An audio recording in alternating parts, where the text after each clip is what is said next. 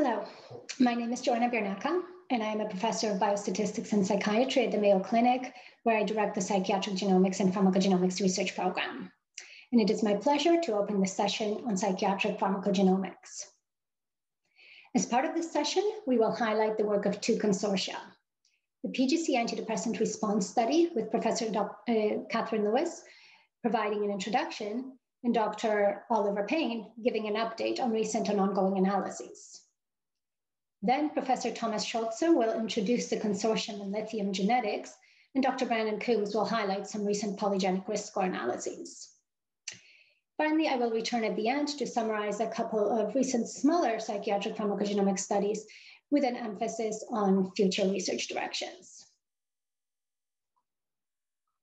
I also want to bring to your attention a live panel discussion that we will be having at the CPG PGC Day, also on the topic of psychiatric pharmacogenomics, this time with a focus on the challenges and opportunities, particularly with respect to consortia on the topic of psychiatric pharmacogenomics. I will begin with a very brief introduction to set the stage for our series of talks. So pharmacogenomics can be defined as the study of inter-individual genetic variation that is correlated with pharmacological function and therefore therapeutic response. And the rationale for pharmacogenomics research is that response to most medications varies considerably between patients, and genetic differences between people contribute to drug response by influencing both pharmacokinetic and pharmacodynamic mechanisms that ultimately contribute to clinical response. So broadly speaking, we can think about two key goals of pharmacogenomics research. The first is precision medicine, or the idea of using genomic along with non-genomic information to predict treatment outcomes and therefore guide treatment selection. So first, we need to identify the predictors of treatment outcomes, and then use those predictors to calculate the probability of a favorable response. And finally, use those probabilities to help us select the best medication and dosage for each patient. And in pharmacogenomics in particular, we are interested in the genetic predictors of treatment response. The second broad goal is to learn about drug mechanisms of action. The knowledge of the genetic predictors of treatment response provides information on both the pharmacokinetics and pharmacodynamics involved in drug response. This information can then be used to guide drug repurposing, improvement, and development of novel therapeutics. So the current approach in psychiatric pharmacogenomics research needs to primarily focus on discovery of the relevant genetic variation and uncovering the genetic architecture of treatment outcomes. This can be achieved through large sample GWAS and similar analyses such as sequencing, as well as post-GWAS analyses. So here we're talking about the methods that have been used so successfully to study the psychiatric disease risk by the PGC. And I emphasize this because often when we talk about psychiatric pharmacogenomics research, there seems to be an immediate desire to skip ahead to clinical implementation, for instance, trials of genetically guided treatment selection. And then the question arises, but are the predictors good enough at this point? And for the most part, no, they're not. And that is precisely why at this stage in research in pharmacogenomics, we still need the sort of genetic discovery approach like we get with GWAS. And we need to apply that to pharmacogenomics the way we have done to disease risk. So today's session will focus on this type of research. So now I'll turn it over to Professor Cathryn Lewis and her presentation on the PGC antidepressant study. Hello, I'm Cathryn Lewis. I'm Professor of Statistical Genetics at King's College London, and I also co-chair the Psychiatric Genomics Consortium Major Depressive Disorder Working Group, along with Andrew McIntosh.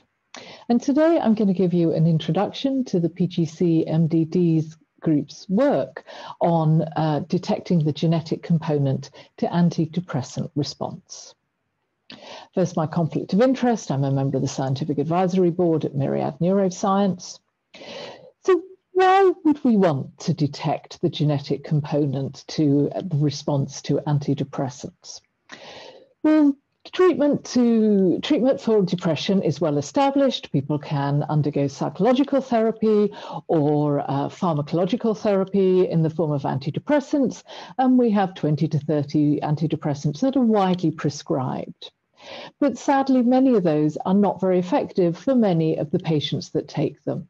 In fact, only about a third of MDD patients will respond to the first antidepressant that is prescribed, and approximately a third will go on to develop treatment-resistant depression.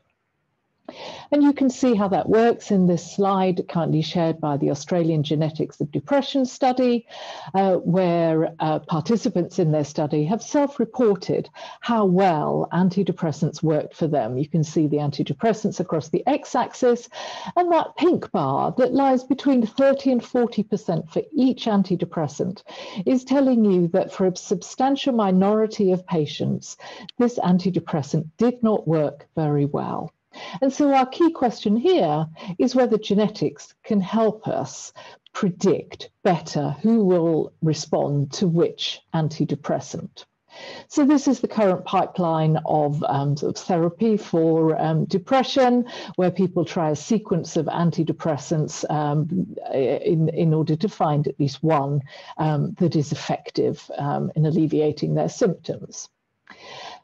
And perhaps one day we will be able to have a genetic test that will help guide choice between those antidepressants, and perhaps also help people guide the choice between pharmacological and psychological therapy. And the aim of that is that we would like to increase that 30% of patients that respond to the first antidepressant to perhaps 40 or 50%. And given depression is so common, this could have a substantial impact on therapeutic options. And so perhaps we could look forward to a day when our genetics forms part of our medical record, and a dashboard for a primary care provider or a psychiatrist would look like this, and in prescribing antidepressants, they would get an indication for each antidepressant of the likely efficacy and side effects to give them valuable information to balance with their professional judgment of what the appropriate treatment could be. There's a lot of interest in this type of pharmacogenetic therapy for depression. Two common articles here, both in the popular press and in the scientific literature, show you that this is an idea that many people are considering. But sadly, we are very far behind in the evidence needed to introduce such a test. We've been performing genome-wide association studies on antidepressant response for about the last 10 years, but most of those have been very disappointing in their results, with few genome-wide significant findings identified, and those that are identified often not replicated across studies. This slide just gives you a picture of some of those studies, and you can see that the sample size, although substantial, given the amount of effort needed to collect these types of studies, the sample sizes in thousands of patient study participants is much lower than the tens or the hundreds of thousands that we standardly use in identifying the genetic component for susceptibility to a disorder. One of the reasons why these studies have been so challenging is the noise in the outcome measures. So this slide here gives the trajectory of response for the first few participants in our GenDep study. Along the x-axis, you can see the weeks of treatment, with 0 being the baseline measure when the patient entered the trial. And on the y-axis is the MADRS scale that measures the level of depression symptoms. And you can see for most patients, as you would hope, that their line reduces through the period of treatment here. But for some patients, as in the green line highlighted here, their depression score was worse at the end of treatment than it was at the beginning. And this gives us two possible outcomes to use. We can use a continuous measure of percentage change from the baseline measure, or we can use a discrete measure of overall outcome of the treatment. For example, did the patient reach remission?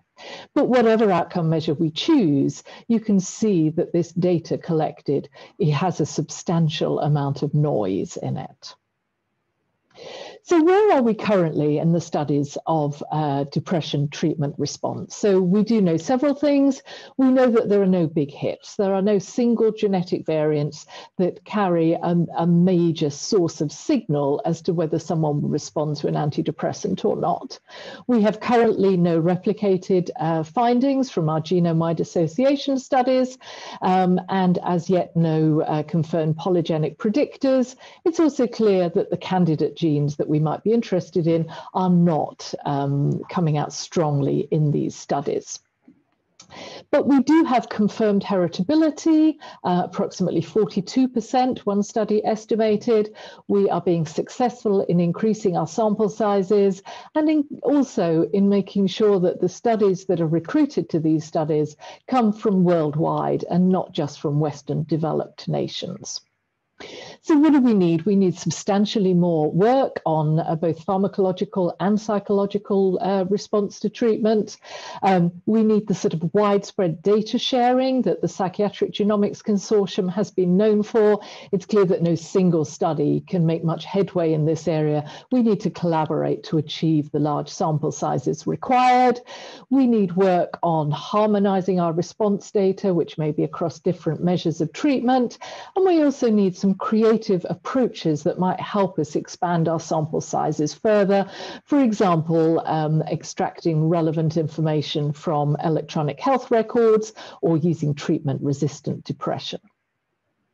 So the aim of this antidepressant response study from the PGC is that through collaboration with researchers worldwide, we'd be able to attain sufficiently large sample sizes of patients treated with antidepressants to perform well-powered genome-wide association studies that will enable us to identify the genetic variants associated with the response to these drugs. And we will achieve that through collaboration with clinicians, geneticists, analysts, all the multidisciplinary teams that are involved in these studies, through data sharing and performing this GWAS analysis, and also identifying both the specific genetic variants that are associated, but also using approaches like polygenic risk scores to identify the genetic correlates of treatment response. If you would like to collaborate with us and join the Psychiatric Genomics Consortium MDD group, do get in touch with myself or Andrew. You can find out more about the PGC on this website here. And I'm now going to hand over to my postdoc, Dr. Oliver Payne, who will tell you about the exciting progress that we are currently making through the PGC. Thank you for listening. Hello, my name is Oliver Payne, and as Cathryn said, I'm going to be presenting work that's been carried out by the antidepressant response group so far, and I'll finish with some future directions.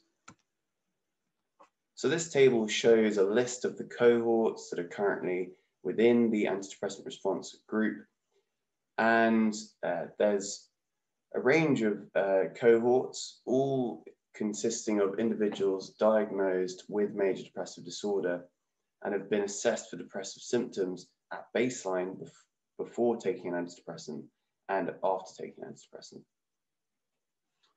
The analyses that I'm going to present today are based on a subset of the cohorts, and these are those with European ancestry and individual level data available, as these were the cohorts that allowed us to carry out these analyses.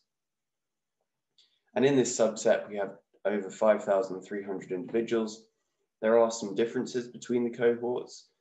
For example, the antidepressants they are prescribed, and also the symptom scale used to assess depressive symptoms.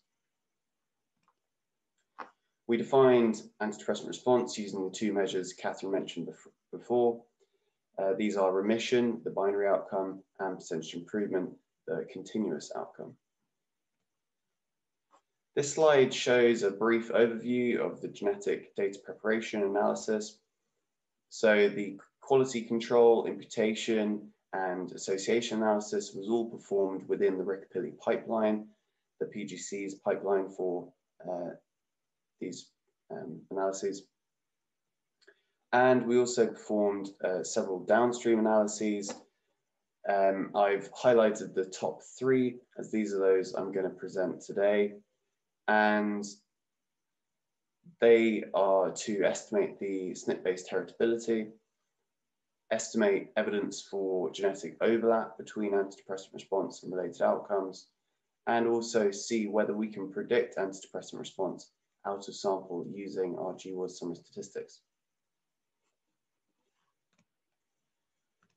So this slide shows the Manhattan plots for the 2 GWAS, and you can see there are no genome-wide significant associations. This isn't hugely surprising as the sample size is still modest, but there was no evidence of inflation in the QQ plots, which indicates we're controlling the population structure sufficiently. So we went on to estimate the SNP-based heritability. We did this using 2 methods, Gremel based on individual level data and LD score regression based on GWAS summary statistics. The results are broadly concordant between the 2 methods as they both indicate that remission has a statistically significant SNP-based heritability, whereas percentage improvement does not. And this is really interesting because the phenotypic correlation between these measures is quite high, but it suggests that they are capturing something slightly different. And we will have to look into this in the future. Something else we wanted to explore was to what extent is the heterogeneity between the cohorts driving down the SNP-based heritability. And we did this by further estimating the SNP-based heritability using an approach called meta-Gremel.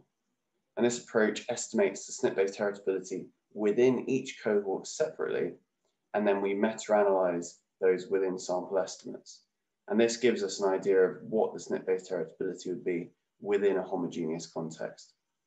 And we can see that for both the measures, there's an increase in SNP-based heritability, with both now showing statistically significant heritability. But interestingly, the greater SNP-based heritability of remission still remains, suggesting that this difference between the measures is not being driven by differences between sample heterogeneity. So next we looked for genetic overlap with the 8 outcomes listed here. This was done using polygenic risk scoring and subsequent avenge-me analysis to estimate genetic covariance. And what we found was that there was significant evidence that genetic liability for schizophrenia was associated with poorer response to antidepressants, and an increased genetic propensity to educational attainment was associated with improved antidepressant response.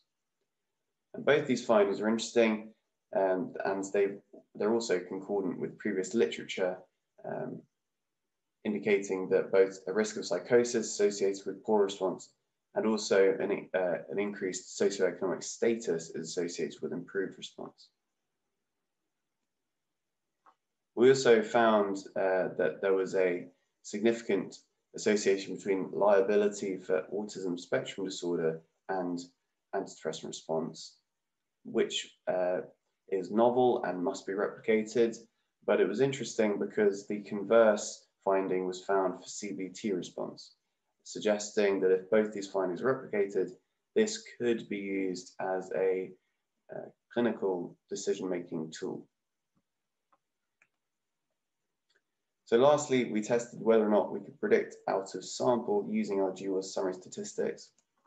We did this using a leave one out procedure to avoid overfitting, and found for both measures that multiple p-value thresholds were able to provide statistically significant variance explained out of sample. Now, the variance explained is very low. It's about 0.1% for both measures, but this is really encouraging as it's the first time an antidepressant response GWAS has been able to predict out of sample, and suggests that as we further increase sample size, this signal will only become stronger. So in conclusion, we've shown that antidepressant response has a significant SNP-based heritability. A genetic liability to psychosis was associated with poorer response, and a genetic propensity to education was associated with improved response. And lastly, we show significant out of sample prediction using our GWAS results, suggesting that we are moving in the right direction and we just need to further increase sample size. Of course, there are a few limitations here, and the group is keen to address these in the future. One still remains: sample size is still fairly modest, and we can integrate further clinically defined prospective studies, as we have already, to improve power. Another approach is to look at what electronic health record derived measures of antidepressant response can provide. For example, treatment-resistant depression can be derived using prescription records. And lastly, very importantly, as we have a larger sample size going forward, we hope to be able to stratify our samples into groups treated with specific drugs, or look at changes in specific depressive symptoms. And this is with the hope of highlighting genetic effects within these more homogeneous groups. Lastly, I have to thank everyone that's been involved in this work and the group, the leadership by Cathryn Lewis and Andrew McIntosh, and also the analysts and PIs for all of the contributing data sets for which this work would not have been possible. And next, we're going to be hearing from Thomas Schulze about their exciting work within the Convergen Consortium regarding the genetics of lithium response. Hello, everyone. It's a great pleasure to present to you the work of the Consortium on Lithium Genetics and to give you an overview of its history, its mission, and to give you a brief outlook on where we want to go in the next couple of years. Convergen, the Consortium on Lithium Genetics, was founded in 2008 by a group of researchers who actually met in person. That was still possible back then in 2008 at the NIMH. Researchers that were and are still interested in bipolar disorder, especially bipolar disorder being treated with lithium, and genetics. So they said that we need to do something about lithium genetics. That is, we need to understand more about the mechanism of action of a drug that has been used for 70 years and is still a mainstay in mood stabilization all over the world. Unfortunately, prescription numbers are going down, but we think that by studying the biology, we can learn more about it, and we also be in a better position to promote this amazing drug. So there are many missions here, and but of course, for that talk now, let's focus on the genetics. So these researchers came from all over the world, and they put together a first sample of roughly 2,500 people suffering from bipolar disorder being treated with lithium, for whom genetic data was available. But before we did the GWAS, actually, we tried to come up, and we, I think, came up with a phenotype definition that works. You have to consider the whole world. You have to consider various fashions of how lithium is prescribed, how lithium is given, how lithium is perceived. And so in such a global endeavor, it's not that easy to come up with a good measure of lithium response. But we did, because we have great people on board, and we use a scale developed by Martin Alda and Paul Groth, the treatment response scale, also known as the Alda scale. And we have come up with a very fine-tuned guideline as to how to establish lithium response. And we come up with continuous and a dichotomous measure. That was applied or is being applied to all individuals included in our studies. And our first study was the GWAS in roughly 2,500 individuals. We actually found loci, genome-wide significant loci, which was sort of surprising because the sample size was not that large. And we all know that you need large sample sizes, but this may be telling us that lithium response is quite a homogeneous phenotype that lends itself to genome-wide studies. What we found were not some intuitive results. We found actually non-coding RNA markers. Well, I think we have to leave it there because it's no use interpreting or putting too much interpretation into these findings.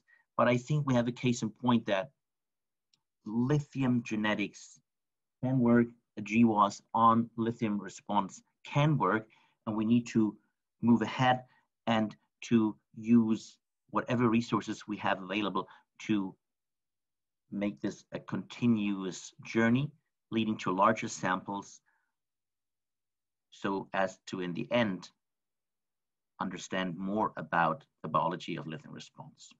We published this in 2016 in The Lancet, and I'm really happy to show that everybody who is part of that, who was part of that, is also part of the list of authors. We are a very inclusive consortium, and we want to keep it that way. And we travel the world to teach everyone about us.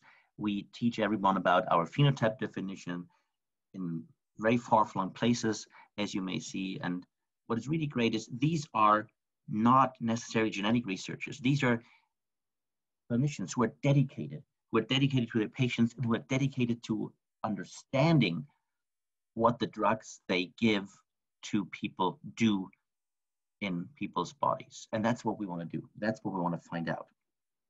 So we have new sites that will be joining us. These are the yellow dots all over the world. You can find them on our list on our website, www.conligen.org, and we are happy to become part of our family. And with you then, we could do all these things that we want to do. We could extend our current sample size, 5,000 samples. We can focus more in low and middle income countries, in the so-called developing world, where lithium is widely in use. And there we can do things we cannot do in the traditional European, American, or Australian settings. We can look at more broader pictures and more genetic diversity. We hope to grow the phenotype database, adding more psychopathological information on side effects. We would like to explore in depth the phenotypic measures we use. We hope to identify new loci that are relevant to lithium response. We hope to ascertain population-specific effects. We hope to generate lithium response polygenic scores that may improve predictive models. And by the way, you can already now be part of this endeavor by requesting data, by requesting summary statistics, and that is being used. Many studies have already used our data, our phenotype data, our genomic data, our summary stats. And so please do join us. Please do join this great family of great folks, which is the Consortium on Lithium Genetics. Thank you very much. Hi, everyone. I'm Brandon Coombes, and I'll be talking about ongoing efforts in Conley Gen. And I'll be talking about how we use polygenic risk scores to predict treatment response to lithium. If you're interested in seeing more details, you can watch my oral session during the bipolar affective disorder depression session on Tuesday, October 20th at 10:15 a.m. Eastern Standard Time. So first, Conley Gen is made up of 23 different sites across 15 different countries. And there's 2,500 patients, 2,500 plus patients so far that have been collected that have been treated with lithium. And this represents currently the largest GWAS of lithium response. And in that GWAS, only one significant locus was found. One particular challenge that always comes up with pharmacogenomics is how do we measure treatment response? This is particularly challenging with bipolar disorder because of the course of the illness. And so the ALDA score was developed to retrospectively quantify the clinical improvement in bipolar disorder. So this ALDA score is made up of two components. First, the A score, which measures the clinical improvement in frequency, duration, and severity of illness. And then the B score is anything that subtracts away from your A score. So A score, the higher that you have, the better that you ever responded. And B score is subtracting away from that A score. So particular confounding factors might be that you're on multiple medications or you weren't on a medication long enough. And that's what the B score is considered. This ALDA score was determined to have a high inter-rater reliability within Conley-Gen. And Conley-Gen actually trains all of the different investigators on how to do ALDA scoring. And when we go to analyze this outcome, we use either a quantitative outcome, so you could use A minus B, so a total ALDA score, or maybe an A score alone, which then you would want to adjust for a B score. And you could also use a dichotomous outcome, so the ALDA score greater than 6. So here is highlighted on the left is the ALDA score across all the different sites that are currently included in Conley-Gen. And those at the top are considered responders to lithium. And as I mentioned before, there was only one genome-wide significant variant. And it turns out that's because lithium response is a complex genetic trait and will likely need many more samples to be included in GWAS before we have the power to detect any genome-wide significant variant. But we can detect polygenic effects at this stage, and that's done using polygenic risk scores. And it's been used in the past. Here in 2018, it was shown that higher genetic risk for schizophrenia was associated with poor response to lithium in Conley-Gen. And then the 2020 follow-up was showing that genetic risk for depression is associated with poor response to lithium. So what I'm adding in here today is that there's also literature that shows that history of ADHD can predict poor response to lithium. And so what I wanted to do is, using what we've learned in the past from polygenic risk scores, also incorporate an ADHD polygenic risk score and determine whether certain genetic profiles respond worse to lithium. So to do this, I use the two different outcomes, quantitative or dichotomous. I use lasso sum to create PRSs for ADHD, MDD, and bipolar disorder. And how we do that is using what we've learned about those different disorders. And we can look at the Manhattan plot here and apply what we've learned to the Conley-Gen samples, which will then create our PRS. And I use lasso sum to do this. And finally, Conley-Gen is particularly challenging with how many different sites there are and the fact that there's so many different small sites and small sample sizes within each of those and different genotyping chips that were used. It can be quite tricky to how you actually analyze this. So we meta-analyze in 4 different groups. There's 2 different European groups. Then we have a Japanese and Taiwanese sample. And we adjust for PCs in the analysis and which genotyping chip you are in. And I also use different models to adjust for the fact that there's different error among different sites. So going to the results, I first looked at these 4 PRSs individually to see if they were each individually associated with lithium response. And so when we look at this PRS association, I have the negative log 10 p-value on the side. And so if something is predicting better response, it'll be going up. If it's predicting worse response, it'll be going down. And the first thing we can see is the previous findings. So first, that schizophrenia risk predicts, higher schizophrenia risk predicts worse response, and higher depression risk predicts worse response.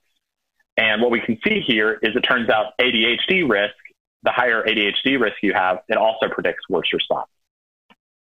So the next thing I did is included all of these in one model. And that way we can see what's the association of each of these PRSs after adjusting for other associations from the other PRSs. And what we can see is the schizophrenia PRS is no longer significant after adjusting for ADHD and MDD PRS. And therefore, what we see is higher genetic risk for ADHD and MDD are associated with worse response to lithium, even after adjusting for one another. A whole caveat to all of these PRS analyses is that none of these PRSs explain a huge proportion of the variation in lithium response. And so right now they can't be used clinically, but we can still use them to learn what's driving different responses to lithium. And this sort of strategy can be used beyond lithium and beyond Conley-Gen. And we can use this to look at polygenic risk prediction of response to other medications. And that's actually what the next speaker will be talking about. Joanna Biernacka will be talking about moving beyond the previous two consortiums and looking at a broader range of medications and how we treat psychiatric disorders. Thanks. Hello again. I hope you've enjoyed the talks on the consortium efforts in psychiatric pharmacogenomics. And now I will talk about some smaller new initiatives in psychiatric pharmacogenomics that we are hoping to expand into bigger collaborations. So I have no conflicts to declare. So you've already heard in this session about large collaborative GWAS of psychiatric treatment response, including antidepressant treatment studies in MDD and lithium treatment studies in bipolar disorder. And there are other areas of psychiatric treatments that have been studied using this approach, including antipsychotic treatment outcomes in schizophrenia. But what about other treatments, such as non-lithium mood stabilizer treatment of bipolar disorder or pharmacological treatment of alcohol use disorders? Much less progress has been made in those areas, and these are the ones that I want to talk about today. So I'll start by discussing some pharmacogenomic studies in bipolar disorder treatment outcomes. So bipolar disorder is often treated with lithium, and you've already heard about the efforts in lithium pharmacogenomics led by the Consortium on Lithium Genetics.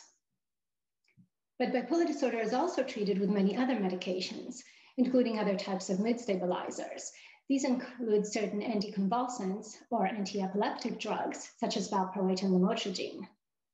Bipolar disorder is also treated with antidepressants, antipsychotics, and a number of other medications. For today's presentation, I will talk about studies involving anticonvulsants or anti-epileptic mood stabilizer drugs. So we recently published the first genome-wide association study of anti-epileptic mood stabilizer drug response in bipolar disorder. This was a very small study with only 199 participants, most of whom took either valproate or lamotrigine or both, and some took a number of other medications. The treatment outcome that we used in our study is the ALDA score, which you already heard about in the talks about lithium response. And we use the total ALDA score, which is the A score minus the B score, and the distribution of that score in our sample is plotted here. So we first ran a standard genome-wide association study at the SNP level. And despite the very small sample, we had 2 genome-wide significant findings. Now, in such a small sample, you might be a little bit skeptical about these genome-wide significant findings, but both of them were in very interesting genes. So for instance, our top finding with a p-value of 7 × 10⁻⁹ was this gene called THSD7A. And this gene was recently identified as a bipolar disorder risk locus. So in fact, it came up as genome-wide significant in a recent PGC GWAS of bipolar disorder published just last year. We then performed a gene level analysis at the genome-wide level as well, and we found 2 genome-wide significant findings here. The top one is ABCC1, and both of these are quite interesting, but this one especially I want to focus on. So with a p-value of 6.7 × 10⁻⁷, ABCC1 is also known as MRP1, multi-drug resistance associated protein. And this gene encodes a drug transporter protein. So immediately this was interesting. These drug transporters are believed to be involved in transport of anti-epileptic drugs. So we ran some additional analyses, and here we applied the approach in the PredictScan software, which is equivalent to a TWAS type approach, except we focused on specific genes that we already identified through the gene level analysis. So we predicted the gene expression level of each patient from the SNP data, and then we looked at correlation of that predicted expression with the ALDA score, which is representative of the treatment outcome. And the result that we had was really quite interesting because it was consistent with the drug resistance hypothesis of anti-epileptic drugs. So this hypothesis states that these drugs, pharmacoresistance to these drugs, may be due to enhanced removal of the drugs from the relevant tissue at the blood-brain barrier through overexpression of the ABC transporters. And this is essentially what we see here, is that higher expression of the transporter leads to worse treatment outcomes. So this is very interesting. I'm not going to go over all of the details of our analyses because the paper is published, and I would encourage you to take a look at it if you're interested. But what I wanted to point out is that in this very small sample analysis, we have very promising results. It's possible that some of them are driven by Wiener's curse, but it's also possible that there may be some genes with large effects. So what we can conclude here is that we do need GWASs in larger samples, but this study provides strong motivation for further analyses of pharmacogenomics of anticonvulsant mood stabilizers. So now I will turn to my other example, which is pharmacogenomics in alcohol use disorder treatment outcomes. So there are currently 3 FDA-approved medications for alcohol use disorders, including naltrexone, which helps prevent excessive consumption, and acamprosate, which supports abstinence. And these 2 more recently developed medications are the focus of much research right now as they are being used increasingly in the clinic. Yet there are still no published genome-wide association studies of response to these medications. There are a few small candidate gene studies, but no GWAS.